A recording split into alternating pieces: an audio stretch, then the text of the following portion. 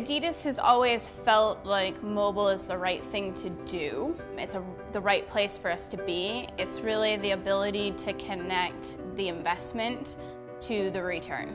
My name is Nicole Mills. I'm the Senior Digital Marketing Manager for e-commerce at Adidas America. My name is Carrie Smith, and I am the Director of Mobility at iProspect, based here in New York City. When it comes to measuring mobile, if we were to look at a one-to-one response or a one-to-one measurement of what our media budget is driving on our mobile site, we're missing a big part of that picture. As performance marketers, a lot of the time we look at direct response.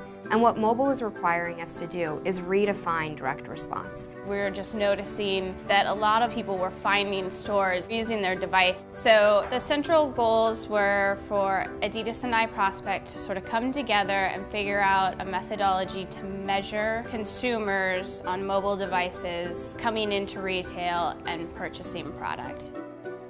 When we worked with Adidas to figure out what this equation should be, we used a lot of their internal data. We were able to then apply that 1 in every 5 store locator clicks would result in a visit to a store. Based on that, we knew 13% of in-store visits would result in a purchase, and that average order value in-store was about $71. Because we knew that 1 person out of 5 every store locator clicks would actually go into store, it indicated a higher level of intent.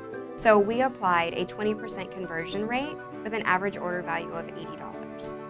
After we ran a couple of tests, we were able to identify that every store locator click was then worth $3.20 for the brand. Once we applied this equation, we found a 680% incremental lift in ROI. Before, all we would be able to track was if someone made a conversion in the e-commerce channel. After this case study, we now can apply some of these assumptions to then net a positive ROI. At Adidas, it was like, aha, we can play in this space.